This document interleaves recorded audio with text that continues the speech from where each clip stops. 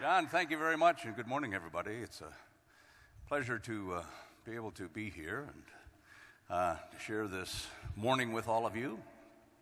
I'm sure some of you are wondering, well, it's been a long time since you've had a speaker outside of the aviation industry to come and speak to you. So what does this speaker have in common with what you do? Well, as John had made mention, I grew up in Appleton, Wisconsin, which is just in the shadows of the granddaddy of them all, Oshkosh, Wisconsin Air Show, and so I understood the impact that that air show had in that area, and having been there on many occasions just to see all those planes fly and parked and come in, and was a great experience. Secondly, the relationship I also figured out last night between being in this industry and being in the football industry. Two things or several things we have in common.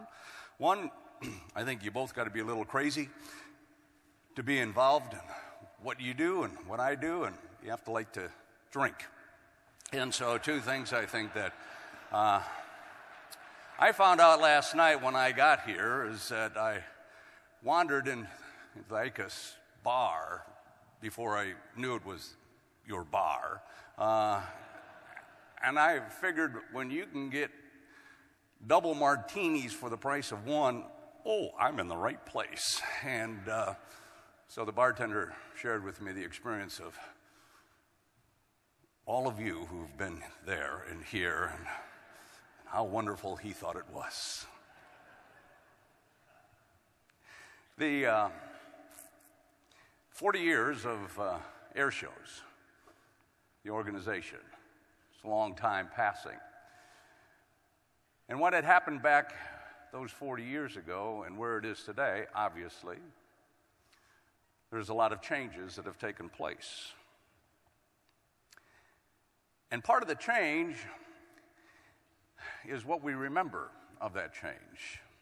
In the book River Horse, the author William Least Heat Moon wrote that our physical components change every 7 years, so that our brains continuously pass memories off onto a complete stranger.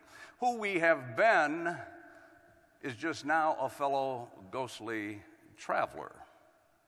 If memory were total and complete, perhaps we would be one person from start to finish, but forgetfulness cuts us off from who we have been, so that hourly we are reborn.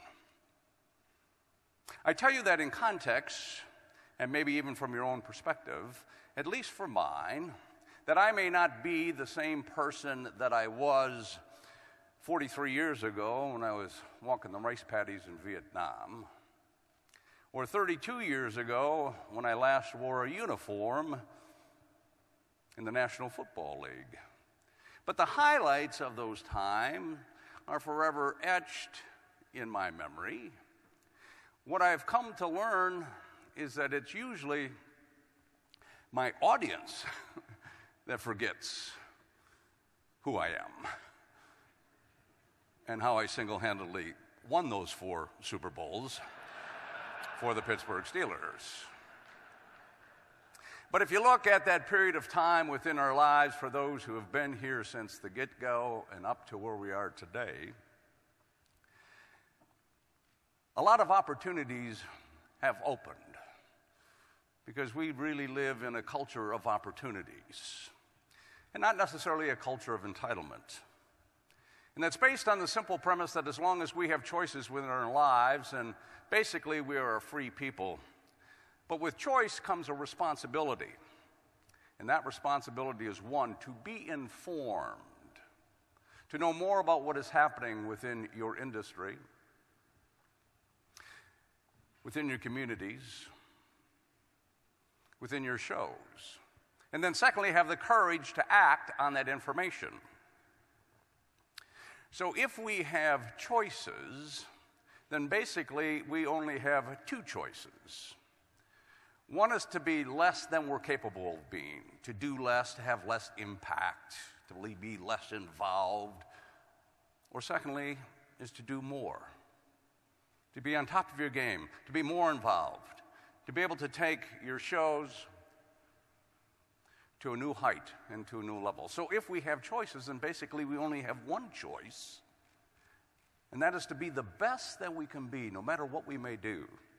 But it raises for me the question of why, as we look around in our society. Why? Why is it that some people succeed in their task when others seem to fail?